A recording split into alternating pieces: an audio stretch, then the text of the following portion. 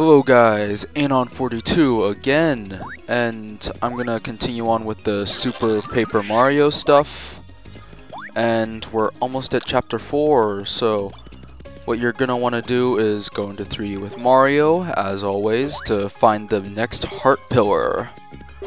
And where would this heart pillar be next? Well, let's look back here, and you'll notice that these pillars are here. Now, what does that remind you of?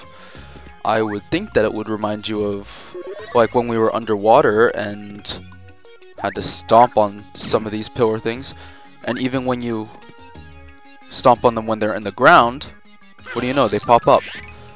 Now the one I just pounded on, or whatever term you want to use, I wouldn't use that one. You're gonna want to step on that one and this one, and what happens? Goes all 3D like, and it creates the next heart pillar. Yeah, simple, right? And I'm gonna go back. So yeah, stomp on this one and then stomp on this one, and now we can put the next pure heart in,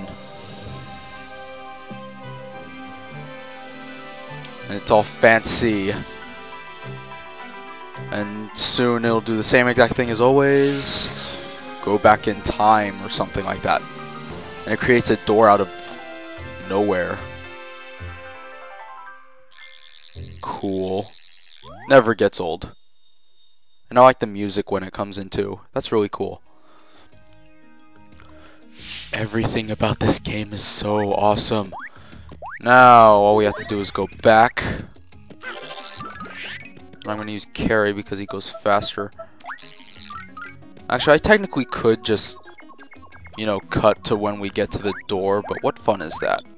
I don't like doing that for some reason. Maybe it just makes more work, or something like that. No idea. I just don't swing that way. Well, I probably will, like, later on, when I'm more experienced at this stuff, but why change something that isn't broken, right? And here is the next door. Now we can head on in to the next world.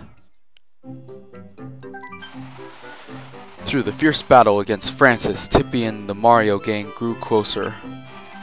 Behind a fourth door lay a whole new world that beckoned to them both. What awaited was vaster and stranger than anything they'd encountered so far. In order to claim the pure heart, they would have to endure new, far-out trials. Yays. Da-na-na. Into outer space.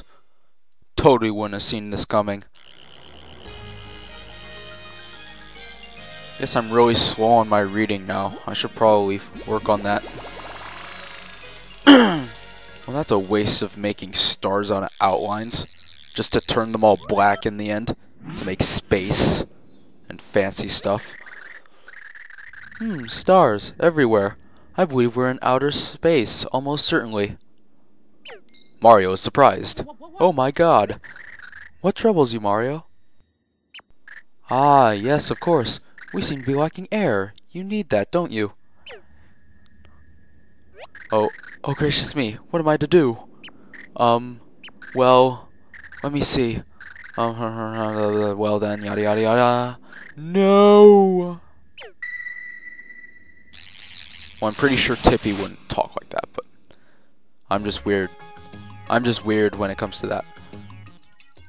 So, yays. Let's keep going. Hey, please wake up. Mario's awake. OMG. You're alright, aren't you? Oh, thank goodness. I don't really know how I got us all out of there. It just sort of happened. We won't last out there as we are. Perhaps we should ask Merlin's advice. I'm pretty sure that's a grammatical error. Ask Merlin's advice. So we're asking his advice? Who's his advice? But who cares? I'm just being picky. Or I read it wrong. Wrong. I need to learn how to speak. Yay.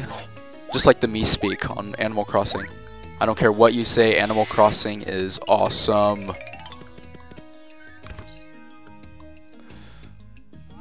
Oh ho, that was certainly quick work. You've already found the next pure heart? No, Merlin. That door led us straight into outer space.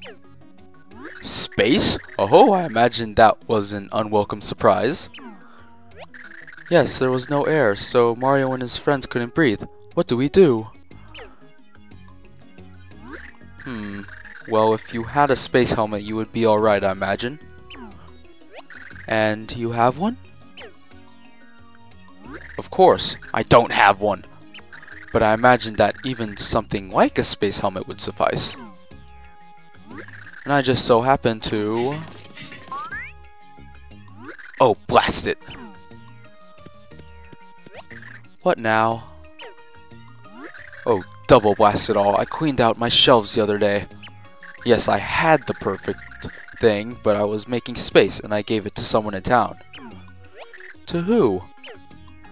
Oh, just some random boy. It seemed more convenient than recycling it. It's like giving away candy. Yays. I say that a lot. You must find that boy and explain the situation. Get it back from him. Okay, we have to go find a little boy and do things to get a... well, something like a space helmet back. I wonder what that could be. And apparently I can skip those, like, elevator, like, what's the word? Oh, screw it. Just talk to this little boy here after going up the elevator. Huh? Did Merlin give me something like a helmet? You means this fishbowl? Means, yeah, I kept Captain Gills Captain Gills here in a cup, but then he got too big for it. Yeah, that's why I got real happy when I got this fishbowl. Thing is, now the captain got so big, the bowl got too small for him. Hey, I know, maybe you could find a new place to set Captain Gills free for me. Captain deserves freedom. Then you gets the fishbowl. That's good, huh? But where can he go? I want to know what he'll... I want to knows that he'll be nearby at all times. You gots to help me. And then you get a goldfish bowl. And now we must release Captain Gills from his captivity in a fish bowl that is way too small for him. And so where would we release this epic goldfish, also known as Captain Gills? Trademark. Well, keep going down the elevators and you will find something. I've always wondered about that. Why would there be elevators that... don't talk to me. Don't talk to me. I hate you. Stop saying stuff. Okay, why would there be elevators that just randomly go down to floors of a town? It's very futuristic. So, you go up to this pond, and it says you can release Captain Gills, and he will just jump in. And now the fishbowl is empty, and we can use it as a space helmet. And now we can return to space, using a fishbowl as a helmet for some odd reason, without air tanks. Yay, the game doesn't make sense, and I'm saying yay a lot. It's because I'm happy. Say yays when you're happy. It always makes you feel even better. Jumpy, jumpy, okay, up the ladder. Up the ladder type elevator thingy. Shut up, I don't know what I'm saying. Anyways, you can't skip that animation. I finally figured out the word. The elevator animation. Something like that. Now we go back through the door. And it goes back to the chapter 4-1 thing. But it doesn't say the name of the chapter. Through the door. You're not wearing your helmet. But wait, do you want to use the helmet? Of course I do. Do I like breathing? Yes, I do. Well, what do you think? Can you breathe now?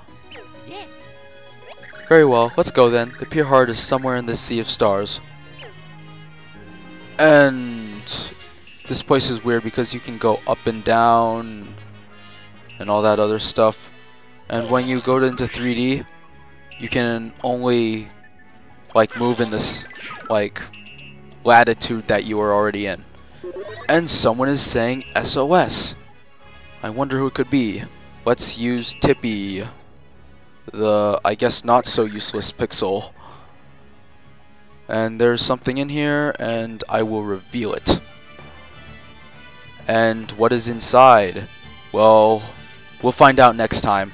I'll see you guys later.